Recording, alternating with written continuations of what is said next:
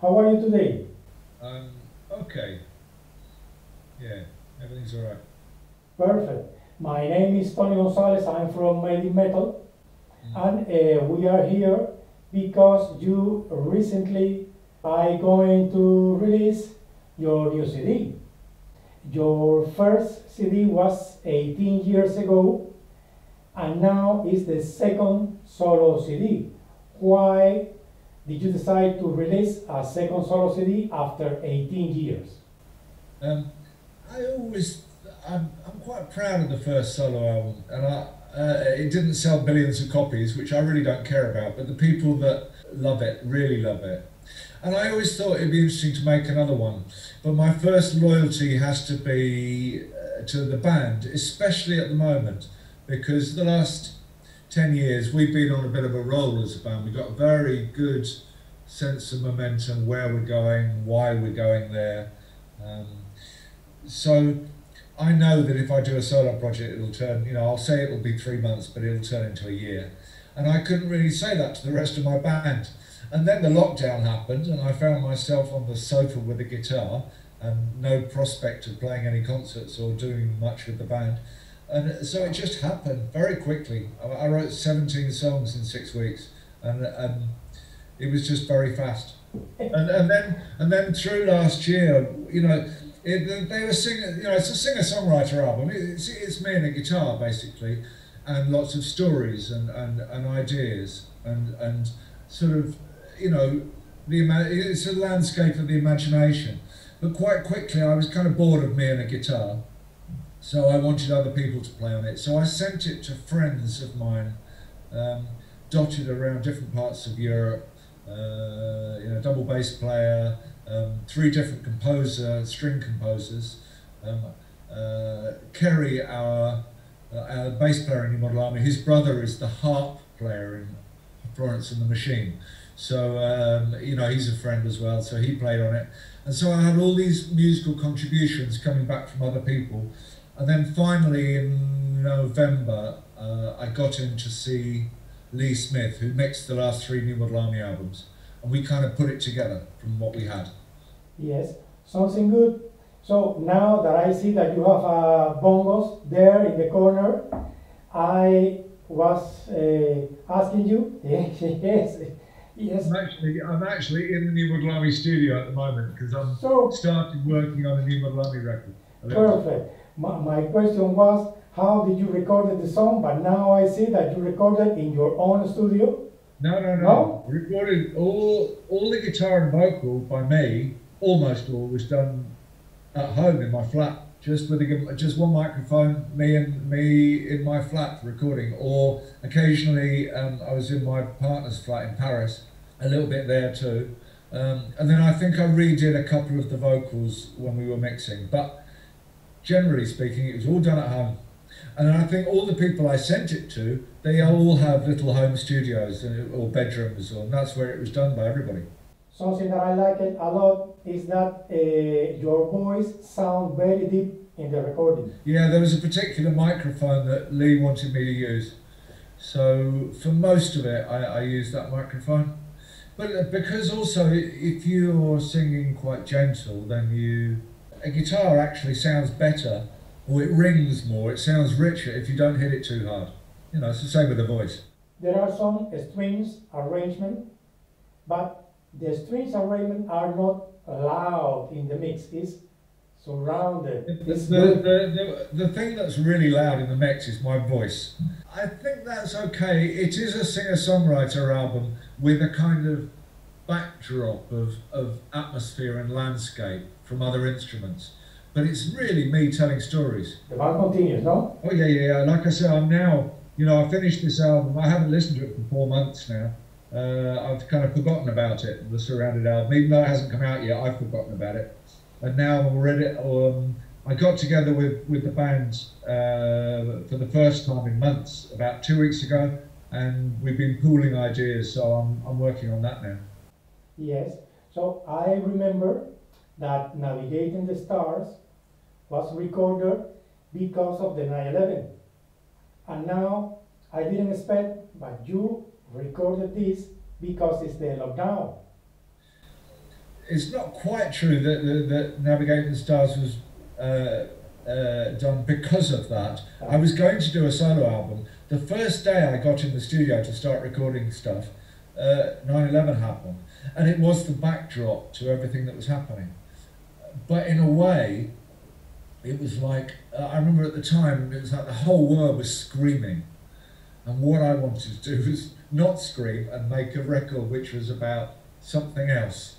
The infinity of the ocean. You know, it's that album.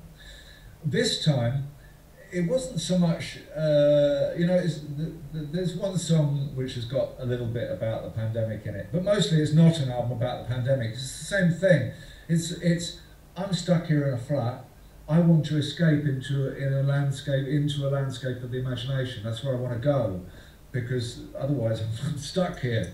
Yeah. So, you know, that's what I wanted to create. Is a sort of landscape of the imagination. Close your eyes, you go into different places. It's like you're watching little movies. Yeah. That's kind of what I like, you know, my idea of what music is for, especially this kind of music, which is kind of storytelling and contemplative. Yes, Justin, you take your time when you want to record a solo CD, but this that you tell me is, to me, good news, but that means that we don't need another big disaster to have the third solo CD. It's, like I say, it's to do with time and to do with my loyalty to the rest of the band. Yes. I'm not going to go off and have a solo career which gets in the way of New Model Army. I'm not. You know, I owe it to the other guys. There will be a pack with Navigating the Star and Surrounded all together. It's just that really. Navigating by the Stars hasn't been changed, but actually Navigating by the Stars has been very difficult to buy in recent years. So we kept it. We added 2 songs that were from that time. One which is the B-side. The other one I recorded just after I finished Navigating by the Stars, and it belongs on that album. And it's just sat there for 17 years not doing anything. So I put it on this Redux version of Navigating. But it hasn't really changed. The thing about Navigating is, like I say, it was really difficult to buy anywhere, and it's never been on vinyl. So it made sense to bring it out all together as a package, you know, with a new one and Navigating, and then it'll be done, and then I'll go back to New Model Army. So I would like to talk a little about some songs that there are in the CD. For example, I didn't expect that Amundsen will be the first single. Why did you select it as the first single? It wasn't only me that selected it, but I quite liked it as the first single because I think it's very definite, and it's got a sound, you know, with the double bass and the strings and stuff, which come and go on the album. You know, and it's a story. It's an interesting story about a person, and I just thought that was the right way to lead off. You know, here we're going. We've got an album which is it hasn't got drums, but it has got instrumentation. Double bass and so on, and you're going to have a very loud vocal telling you stories. But maybe some people understood that you selected this because you have a sense of ecological, or you are related with the problem of the earth. Well, everybody, isn't everybody? Yes. Yes. No. I mean, it's a story of Amundsen. You know, he's an Arctic explorer, a very interesting character. And I like the song because it's got that kind of. I think he was quite spiky. You know, he would go off to the Arctic or the Antarctic, come back, be welcomed as a hero, but he couldn't really do normal life. He just wanted to go again, which is something I very much understand because in that instinct to always just want to go. And he was always just desperately trying to raise money for the next expedition. Mm. So I don't think he was very popular. And he was quite, like I said, a prickly character. And I hope that's come across in the music. There are 2 songs in the CDs that I pay attention trying to discover what is the meaning behind 28 May and 1975. These are both autobiographical. Yes. Which I don't usually do. When I was a kid, I left home when I was 18. I went to work in London on the Underground, collecting tickets and sweeping platforms, and just general job. And I saved a bit of money, and I went to America, and I spent months on the road in America on my own, just having hitchhiking. I hitchhiked 30,000 miles, and I had lots of weird adventures, of course, like you do when you're doing that. But it was a very interesting and strange time to be in America, because it was just after the end of Vietnam, and after perhaps the civil rights movement had gone kind of wrong, and the hippie movement had died, and all the political assassinations of the late 60s and so on. And America was just going exhaustion. It was like emotional exhaustion. And if you listen to all the music of that time coming from America and the movies of that time, they're all kind of bleached out and sepia. They're spent like a... And it left a very strong impression on me, and it's taken me, 40-something years to sit down and write it. So that 1975 is very written about that time. Then, after I got back, I went straight to Belfast, and I lived in Belfast for a year in the mid-70s, at the height of the Troubles. And a couple of years ago, New Model Army, we had a show in Belfast, and I had a chance to stay afterwards and look around where I used to live and places I used to work, and just remember things, and also look at Belfast, how it's changed, think about the Troubles, the things that are still happening there. And I ended up writing lots and lots and lots of stuff. And then when I was sat on my sofa at home, I remembered, I started going through my notebooks, and I found all this stuff about Belfast. So the 28th of May is a song about Belfast, and it's particularly at that time. The 28th of May incident itself relates to something, but I don't really have to say what. Okay. But if you go back through your history books, you might find it. But, I don't need to say. Okay, you made me do my job. I'm going to find on the history books to see what happened. That it was just this morning, I was remember something that happened in my life more than 30 years ago, that it was a very bad situation when I was involved. And then I start remember, and I say, I have never tell to anybody what did I feel this day. So, is there in your CD a song with something that you are telling now that you never say before, and is autobiographical? Probably. I can't, I can't remember everything that's on it. Yes. I mean, there is more autobiography than usual. There's a couple of love songs. There's songs about people I know, like Stone and Heather and Pakistan and Clean Horizon and those songs. There's the very last verse of the album on the song Surrounded is about my grandfather, who I never knew.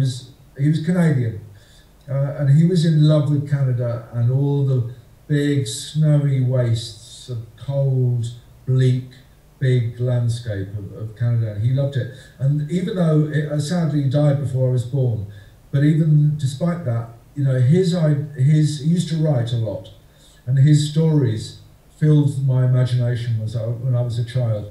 And maybe that's why I've always been attracted to that kind of big snowy waste, even though I was born in England. And so that, the last verse is very, very personal to me. It was interesting that you changed the tone of your voice. For example, songs like Sao Paulo and Clear Skies sound very different than the others, because you try to make it in a lower voice. So do you like to do it from time to time? Not so much Clear Skies. Yeah, I've done that with, I have got a very low voice, but the problem with singing in a very, very low voice, it's quite difficult to hear when you're playing, especially in a band. So you can't hear yourself, so you always pitch it badly. There's a song that I'm very, very proud of on New Model Army album 8 called Someone Like Jesus, and it's sung very, very, very, very low like that. And I have done it before. You know, I can go very low. But with Sao Paulo, what happened was that I wrote something which was a bit of it was quite up-tempo and quite Brazilian in a kind of slightly pastiche way. And it was, you know, I wrote memories of, you know, times in Sao Paulo, really. It's just a picture of Sao Paulo at 3 o'clock in the morning. You know, and when I went to Lee and I played him the song, he said the music sounds like a pastiche. It sounds like you're trying to do something Brazilian. And I went, yeah, I see your point. He said, don't do it like that. He said, do it like a movie soundtrack. So you narrate it as if you're the narrator telling a story, and do it, you know, with your low voice. So that's how I did it. That was actually his idea, but I think it works okay. When I finished the CD, I thought that the CD is mostly sad, even when there are songs like See Again. And why is the sadness? Because of the situation, or because you are thinking in the past? You're going to ask me philosophical, you know, philosophical points of life. Life can be pretty sad. Yeah. But to be honest, if you look through the New Model Army music, you know, 40 years of it, there's a lot of melancholic elements. It's because I like music like that. That's what I like. It doesn't make me especially sad, you know, an unhappy person, but I'm very attracted to music in the minor key. I mean, you're Spanish. You know, all Spanish music is not happy. No. I mean, there is some of it, but most of it is not. That's because life is not happy. You know, this American idea that you should be happy, and if you're not happy, something's wrong. You should take a pill or something, or get, you know, make more money, or you know, it's nonsense. Life is not being happy. The moments of happiness come. Yes. It's like goals in football. They don't happen all the time. So when they happen, they're great. Yes. And I think that's most people's lives. So you have these shafts of sunlight that come through every now and again when you're happy. It can't happen all the bloody time. You know, it's a little bit like if you're super rich and you stay in a 5-star hotel all the time, then the 5-star hotel just becomes boring and ordinary. It's the idea. I like being in New Model Army because sometimes we're kind of, you know, sometimes we have to sleep on the floor or sleep in a van or something, you know, and sometimes we have 5-star hotels, so we have both. Which means that when we have the 5-star hotels, we go, whoa, look at this, you know, and you enjoy it. You know, life is like that, isn't it? Yes. You know, and life involves a lot of loss, necessarily. And you know, I'm 65, so, but I don't think it's that. I think I've always been attracted to music with an element of melancholy. I am not happy 24/7, but sometimes when I'm sad, a good music makes me feel better. Yeah, that's really true. Secondly, sometimes depending on your kind of sadness, it's quite nice being, you know, you're happy being sad, if you see what I mean, listening to something melancholy but I do remember this thing about music. I have one very, very strong memory about the power and the magic of music.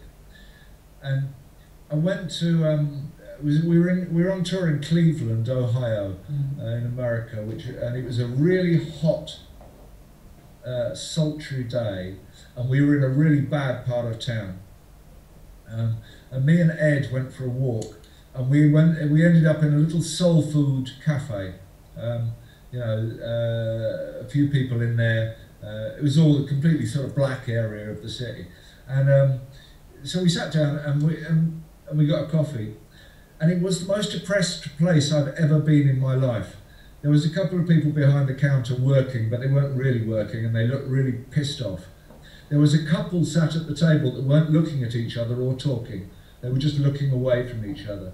And there was another guy over at another table who was just like, head down, nothing. The most depressing atmosphere I've ever walked into. And somebody, I don't know, I can't remember if it was one of us or somebody else, got up and they went to the jukebox and they put on Otis Redding, You Can't Turn Me Loose. And suddenly, in 3 minutes, something amazing happened in the cafe.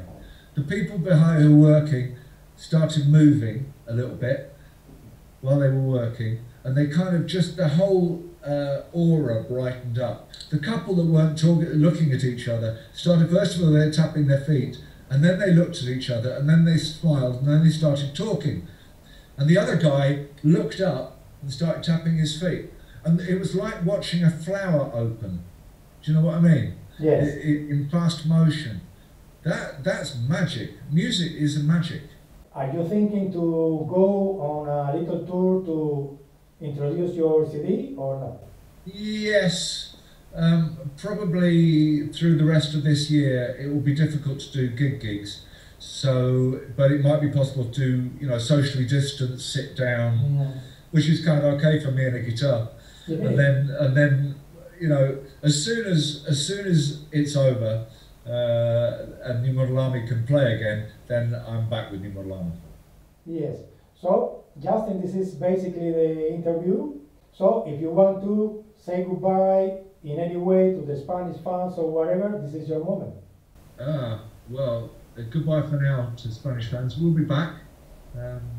Whether I come back with an acoustic guitar, I don't know, but with the band, we'll be back. Yeah. It was really nice to meet you. I hope to see you in person one day. Yeah. Come along and say hi. Yes. Bye-bye, Justin. Bye.